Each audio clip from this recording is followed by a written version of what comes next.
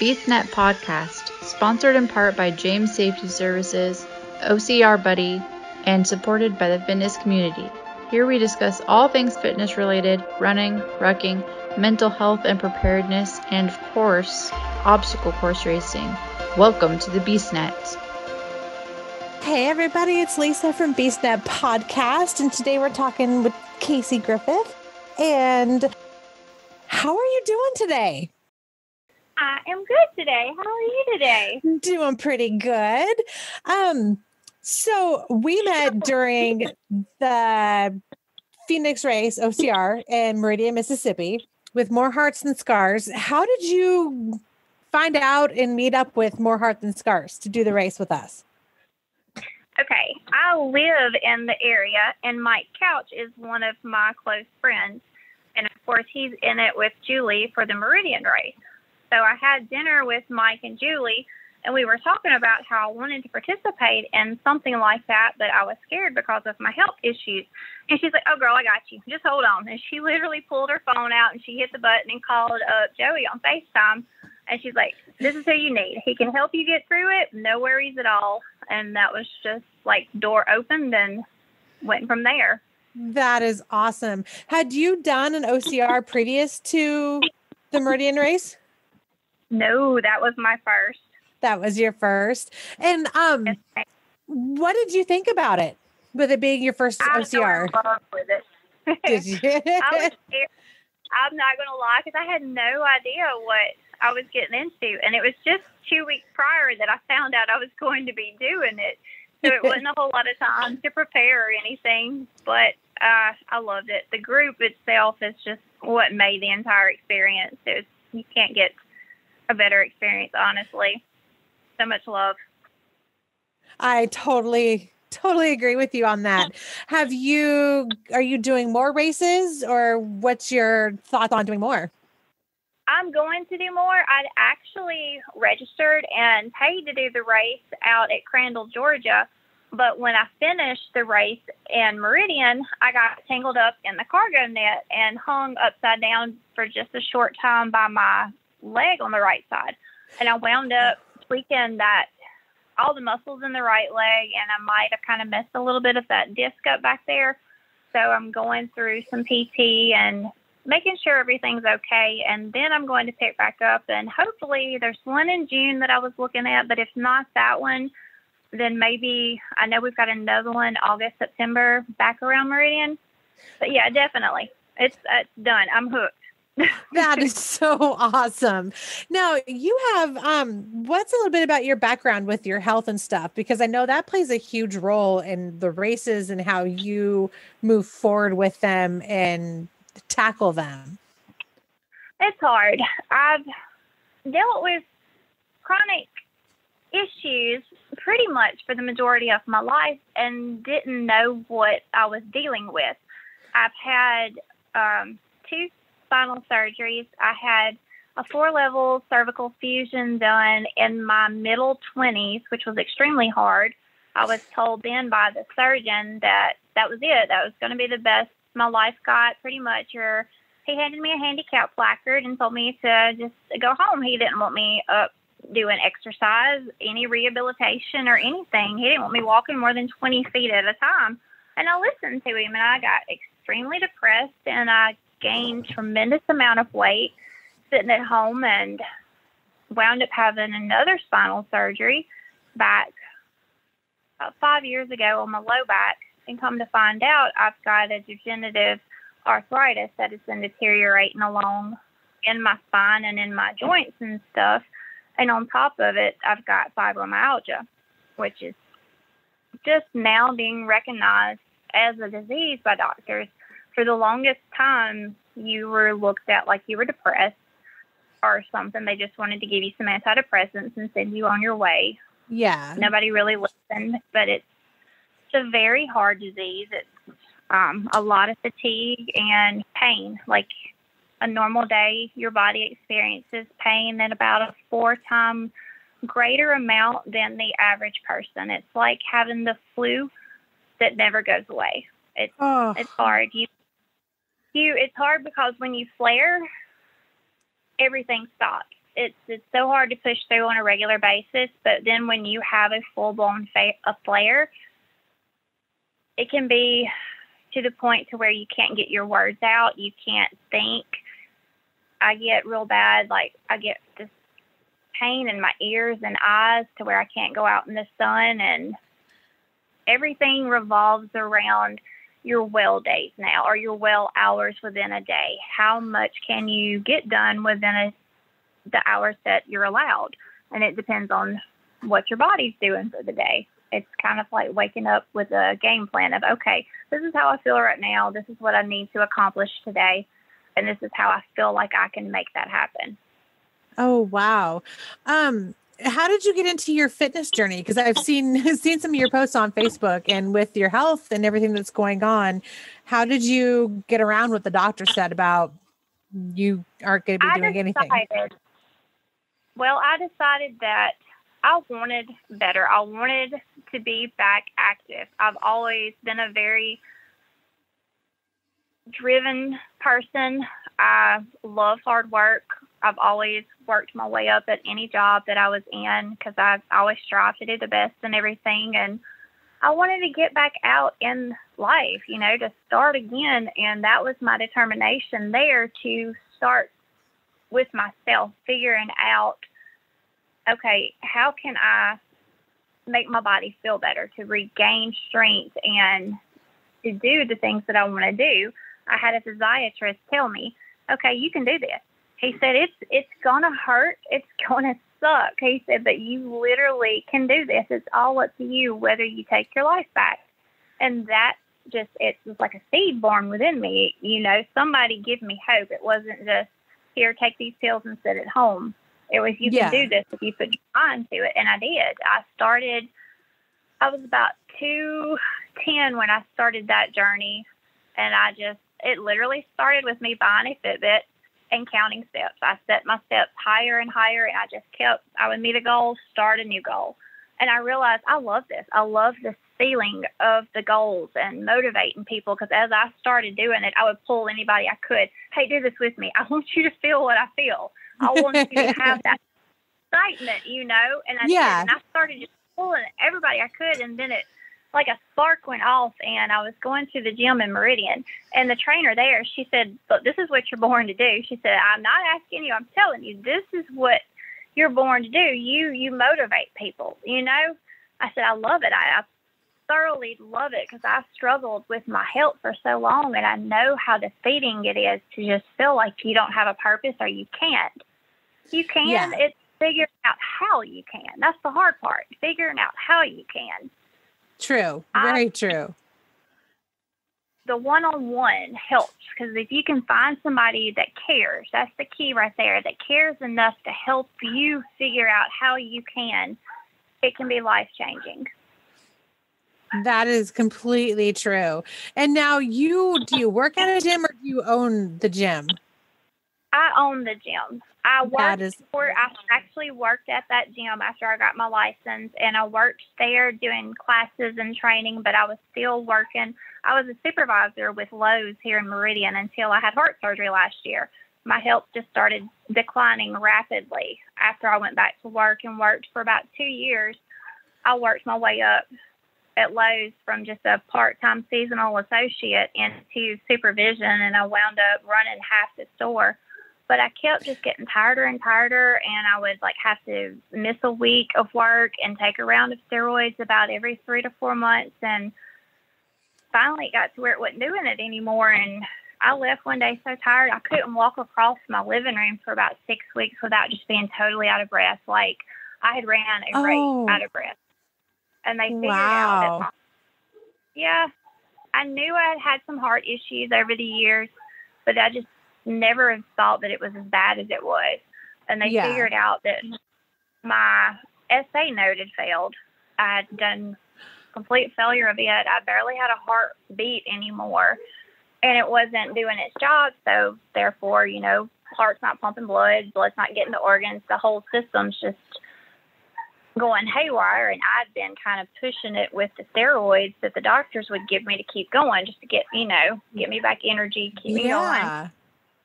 my primary doctor, she said, no, ma'am, nope, not doing it. We got to know what's wrong with you. Well, they just figured that out, had that done, and I went back to work for a few days, and my body wouldn't let me do it. And that's when I figured out about the fibro. They got me into specialists and figured out the fibromyalgia and the arthritis have done so much damage on all my organs. I have to manage my stress. I have to manage my days, my activities, and limit everything basically, because the more stress and damage that I do, it's shortening my lifespan basically. Yeah. Wow. So you've gone from multiple spinal surgeries. You have fibromyalgia, and then you had heart surgery, and now you're running OCRs. Yes. That is that's absolutely amazing though, because it's a matter of, like the team motto, more heart than scars. And here you are just conquering life no matter what it throws at you. And that's absolutely amazing. And I refuse to quit.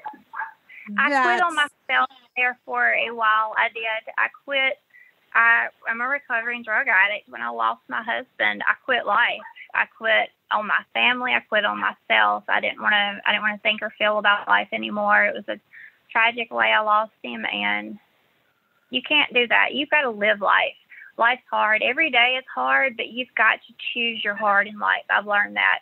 You've got to figure it out and own it and get the best of the good in life too, because there's so much good.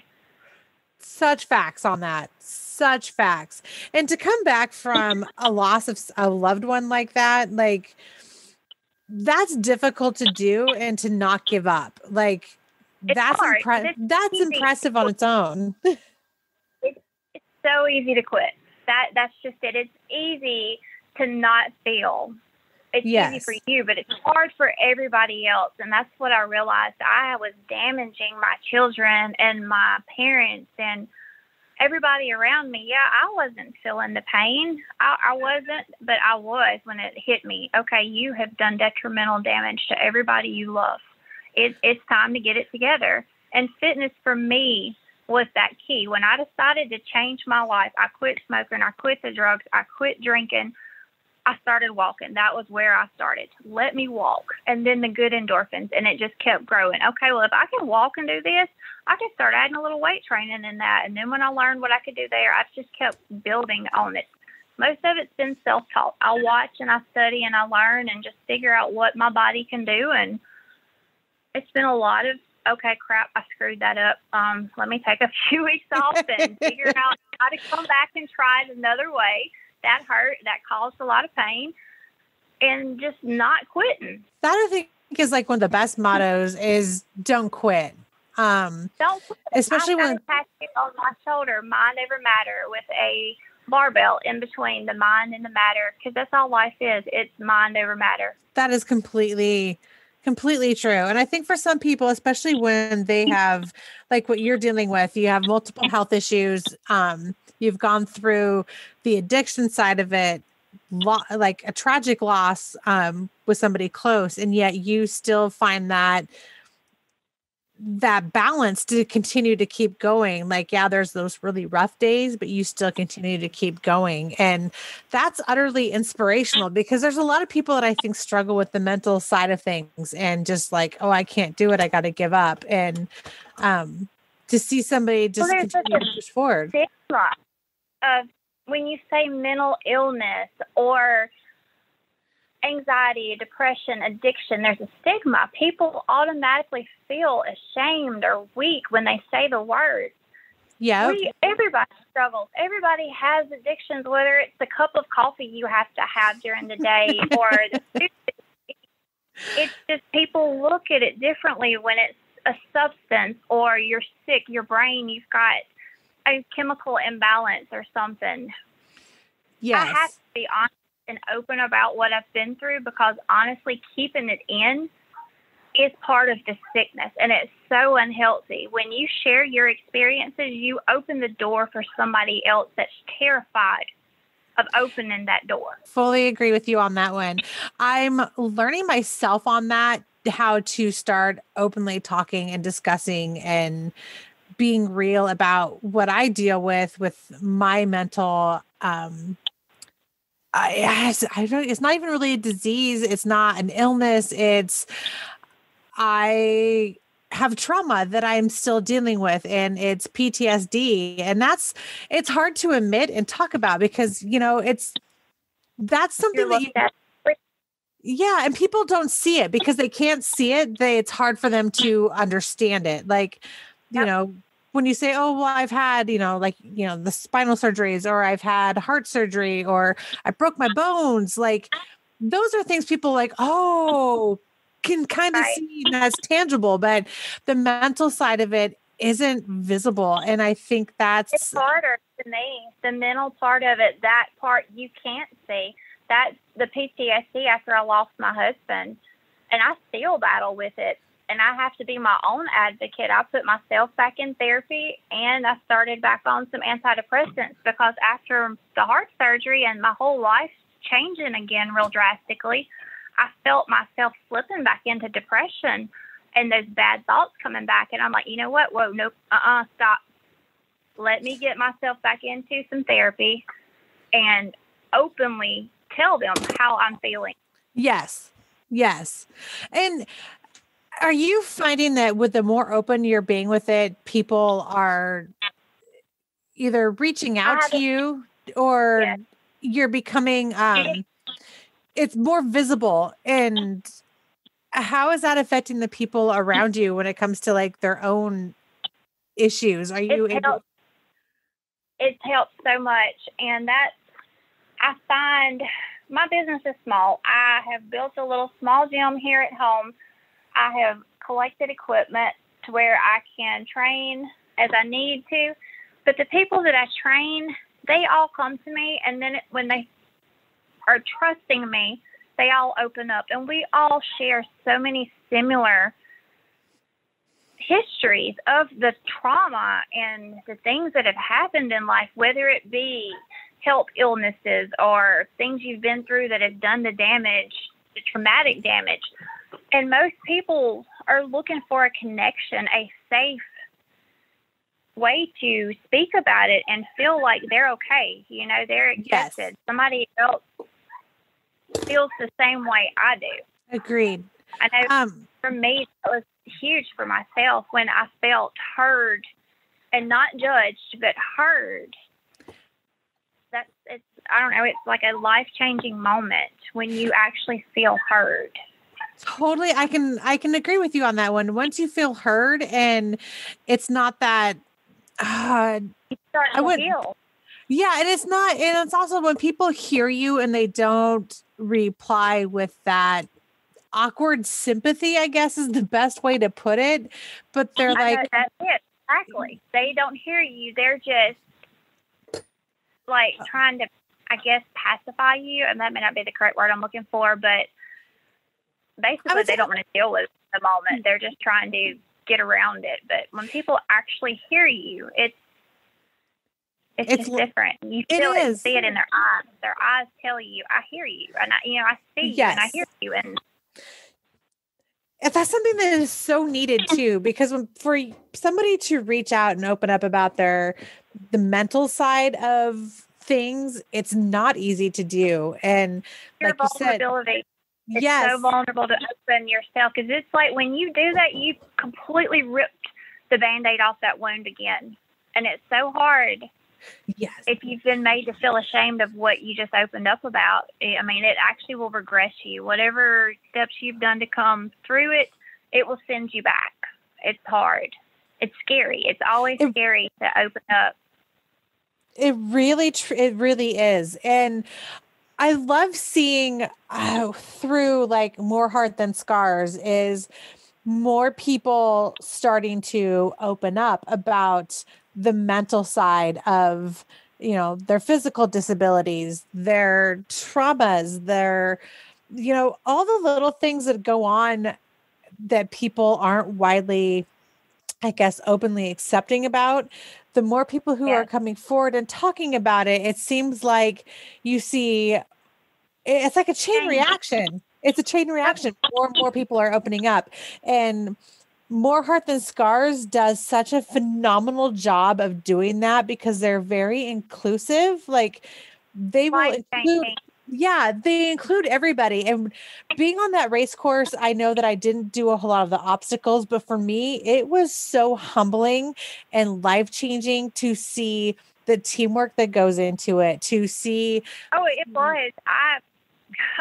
There's not even a way to adequately describe the overwhelming just awe of that day. I mean, that was a long course, and nobody, I mean, we were all tired there at the end. We were getting a little just, all right, where's the end? But everybody was still such good spirits and pulling their weight and laughing and joking, and nobody felt inadequate. That was the key to that whole day. Nobody felt inadequate in any way.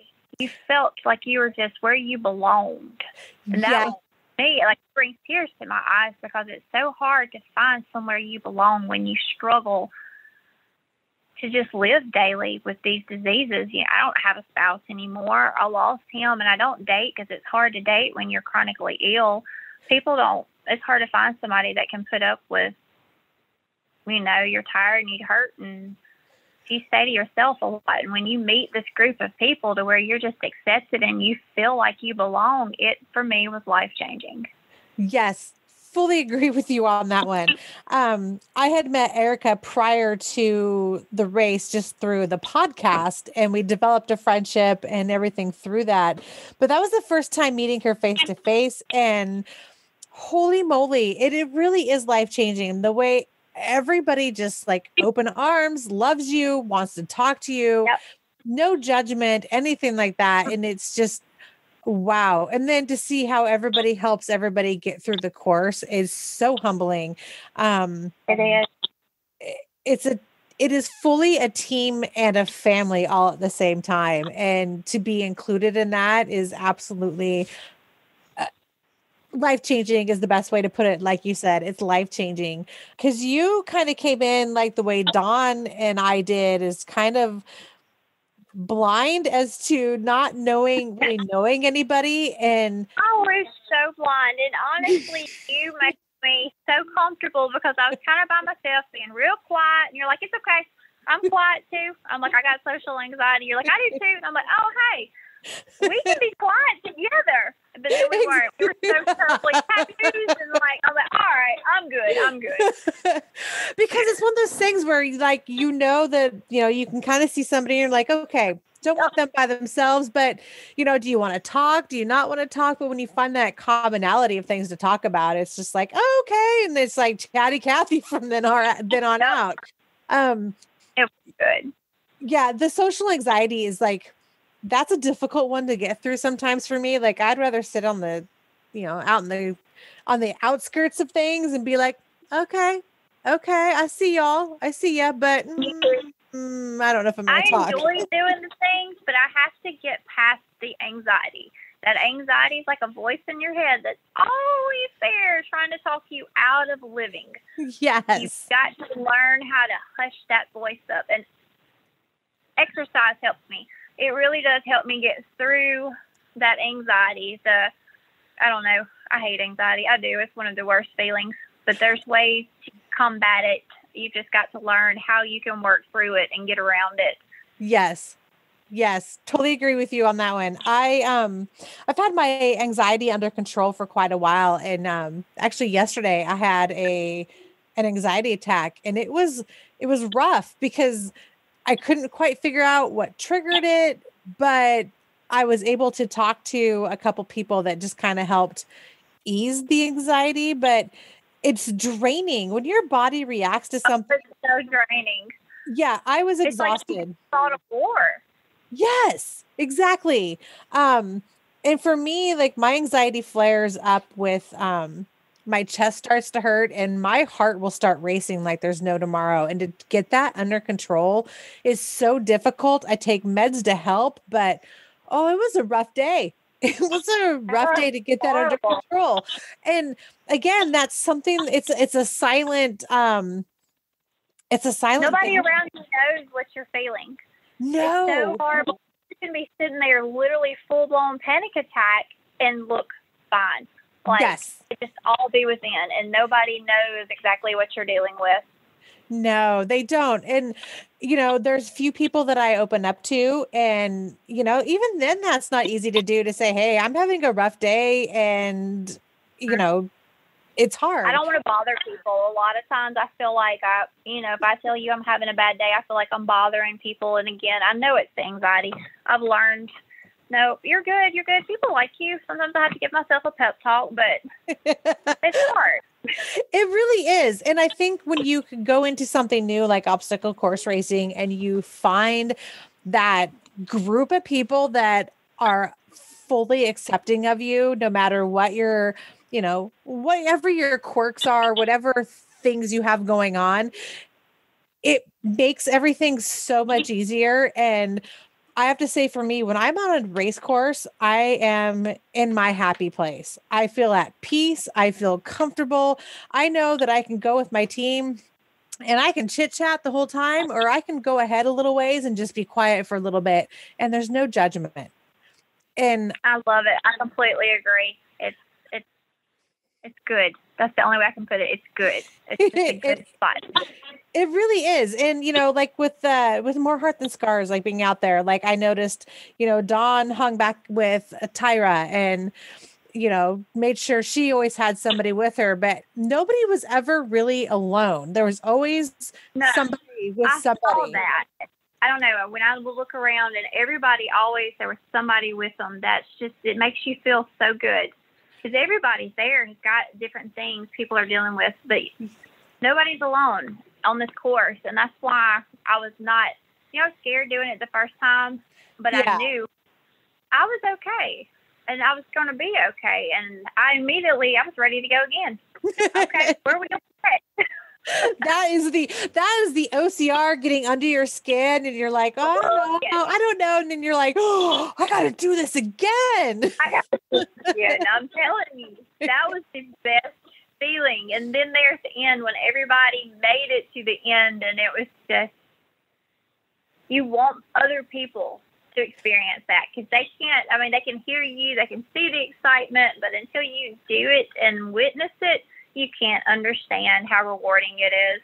You really can't. I have had friends tell me that when I post pictures from my races, that they can tell the pure happiness that I have by my smile and my eyes.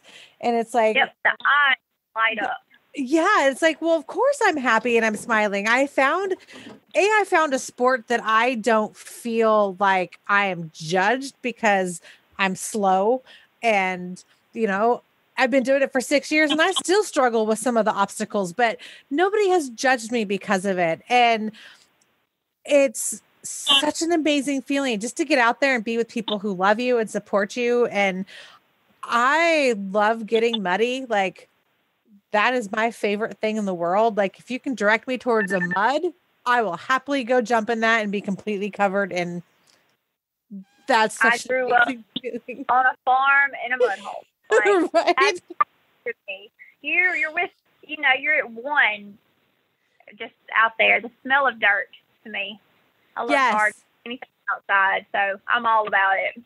Yep, I am the one who, if you see a mud puddle, I will go jump in the mud puddle just because. Water everywhere. Yeah, exactly. How big of a can I make? It's pretty much how it is. Like, what can I get? Who all can I get wet at the same time?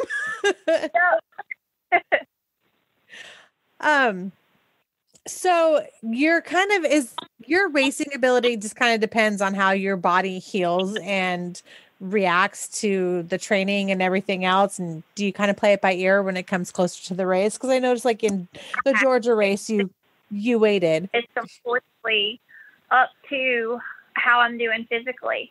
I had this race that I didn't go to. I had my backpack. The room was paid for. The race everything was done. And I just kept hoping and praying and trying to, okay, when I get up in the morning, this is going to be better. The pain's not going to be as bad. I'm going to be able to do this. But I knew there was no way the ride there alone, I wouldn't have been able to have done, much less the race too. And that's what's hard with the fibro It's hard because I never know what my body's going to do. And then for me to go do something extreme, I know it's going to be hard to recover from it. So I always try to pick what's worth it. And these races are definitely worth it. Yeah. And I'm so looking forward to doing another one. Yay! How long does it take you to recover on average? Like, you know, some people only takes a day or two, but when you have like a physical disability and stuff, it makes it a little bit harder to recover. Does it take you a few days? Fibromyalgia, depending on how bad the flare is, it can take a few days to a few weeks, or it can honestly be as bad as a few months. It just depends on how bad the flare is and how long it takes for it to calm down. The fibro is a central nervous disorder to where your central nervous system is sending those pain signals. It's different things stimulated, smells, touches, weather changes, sounds, everything that your central nervous system works, basically, can send pain when you have fibromyalgia. And it's not just a regular pain. It's like at a 4 times greater than a normal anybody else would feel. What the pain that you feel, the person with the fibro feels it at a 4-time level difference. It's crazy at the amount of pain you can feel.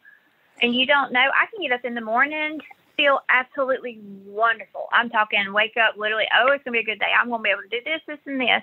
And then by the time I get up, shower, and get dressed, that's completely done. Like completely done. The exhaustion and the fatigue is set in, and the get in the shower, just the water hitting your body causes trauma. And then the trauma causes the inflammation, and the inflammation just feeds and it causes more pain. It's a cycle when you've got the fibromyalgia. The shirt that I have on, if the shirt has a seam in it or is too tight, my body sees that as trauma, just that lightly touching the skin, and it sends the pain signals. And then it feeds inflammation into these spots in your body, your trigger points, and they just get harder and larger. I have knots that get real bad. And you don't really heal from it. Like, it depends on how bad it is. You just get to where you can do it again. And then you do it until it's too bad to keep going. And you stop and rest for a while. Does your business need first aid, AED, OSHA, flagging, or other safety training? James Safety Services is your one-stop shop. Find them on Facebook today at James Safety Services WA and ask for a quote on hosting your training needs. So do you have like a social media account for your gym or anything like that? Or are you just kind of within your own? Well, I've got my personal, but then I do have a Firehouse Fit Instagram and a Facebook page. And I keep up, I try to boost my clients as much as I can, and I post their accomplishments, and I try to motivate people through my social media as well on the regular. And and it's Firehouse Fit? Yes, ma'am, Firehouse Fit. And Perfect. I got Firehouse because at the time I was real big into the volunteer fire department and was going to go through the volunteer certification to be a firefighter. But I can't do that still. So I'm going through the EMR classes now. I've been doing schools to get my EMR certification. That is awesome. That's awesome. Feel so much PTSD and, traumatic events. I've wanted to offer fitness as a way to help them as well combat the stuff they deal with on the regular basis. That is phenomenal. And you said Instagram and Facebook, right? Yes, ma'am. Perfect. So we got a few races in your future. Is there anything else that you got planned going on with like your gym or anything else? Not at the moment. We're just maintaining as far as with the gym and everything, but keep motivating and doing what I can every day and working on getting ready for these next races coming up. That is fantastic. Well, I'm not going to keep you much longer because I know it's getting pretty late back where you're at. Yes, ma'am. Thank you, Casey, so much for coming on and telling a little bit about for having me so much. Of course.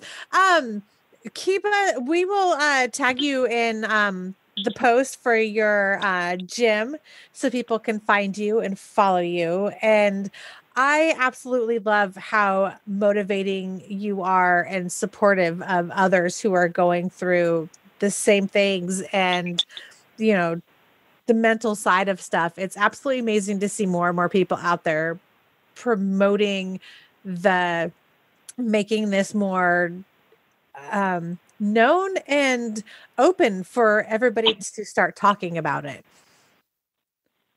That's the only way we're going to get change. People suffer quietly, and that's when we lose people, when people just keep suffering by themselves.